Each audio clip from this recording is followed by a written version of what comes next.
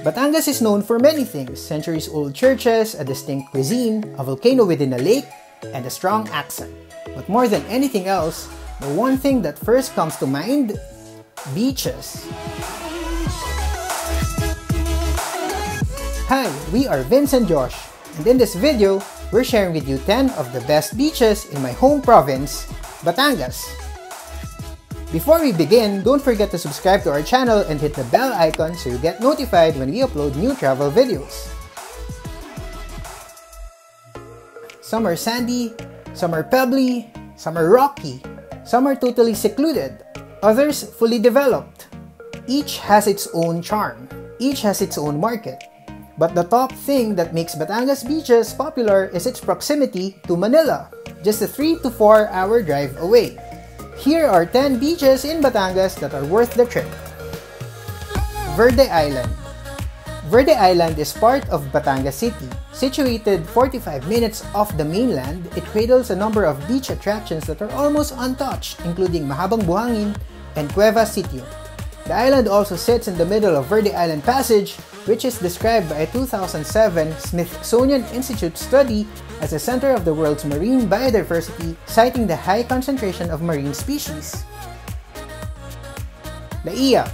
Laia is one of the most developed beaches in the province, and it's not hard to see why. Its long and wide stretch of sand attracts thousands and thousands of tourists, especially during summer. Countless resorts, both high-end and budget, have mushroomed along the coast over the past years, making this a great option for those who want to just relax and be comfortable. Laia is also a favorite for corporate events. So the beach here isn't really fine nor white. So in terms of color, it's more beige bordering on light brown. So just to manage your expectations, it's like this. Masasa Beach. Until very recently, Masasa Beach was a concealed gem, stashed away from the watchful eye of weekend warriors from Manila. But something this precious is hard to keep secret. As soon as the word got out, tourists came in droves, rattling what used to be a dormant town. Masasa Beach is arguably the best beach in Tingloy, the only municipality in Batangas that is not on mainland Luzon. The sand here isn't pearly white, but what it lacks in the brightness of its sand makes up for in the vibrance of its waves.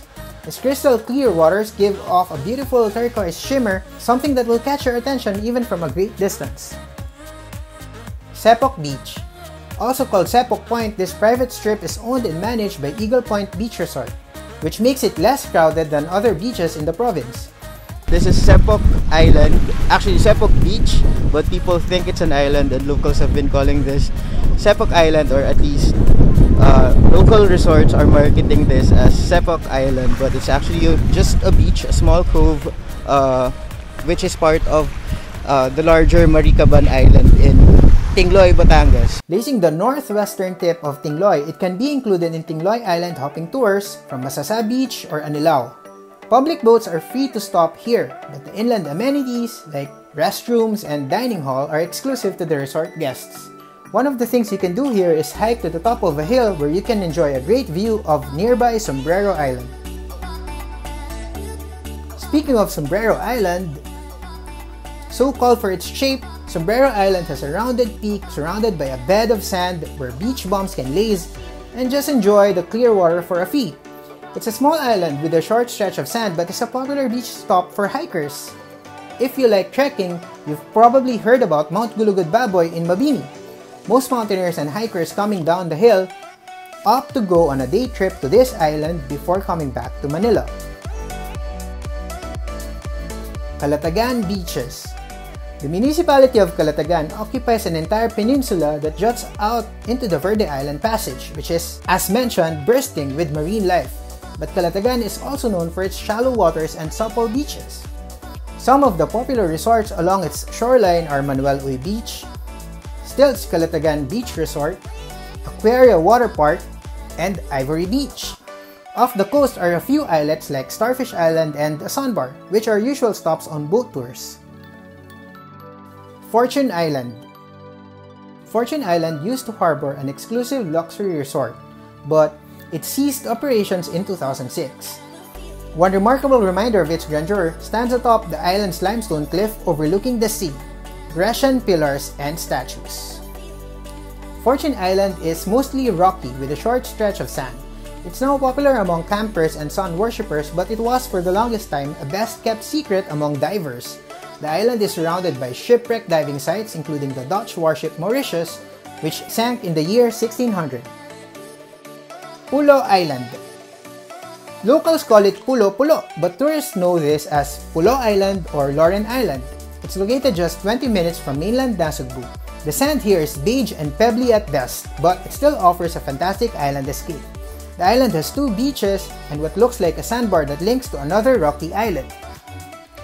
NASUGBU Coves. Aside from the islands, mainland NASUGBU has a jagged coastline whose nooks and crannies are filled with fair sand, creating picturesque small coves. Barangays Calayo and Papaya in particular cradle several beaches including Between Cove, Daegleag Beach, Hamilo Coast, and Kairaang Cove. Many of these have very little amenities but are open to campers for a fee.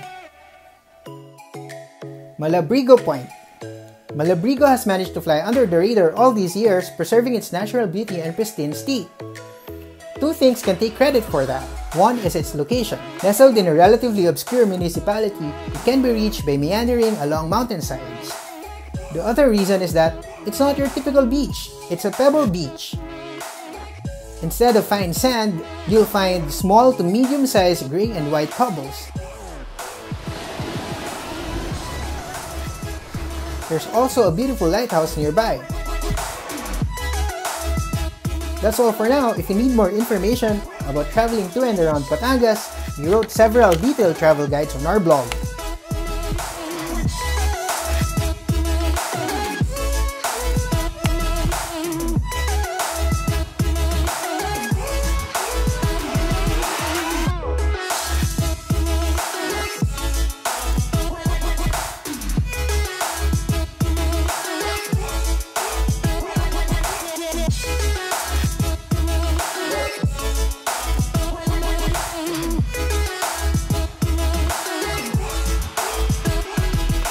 Don't forget to subscribe to our channel and hit the bell icon so you get notified when we upload new travel videos.